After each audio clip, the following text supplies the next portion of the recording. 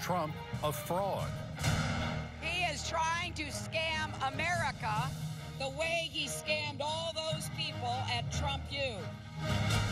Also tonight, a toddler in the grips of a gorilla, a mother's frantic call for help. He's dragging my son. I can't watch this. Scammers with skimmers. Pickpockets go high-tech. They're basically magicians.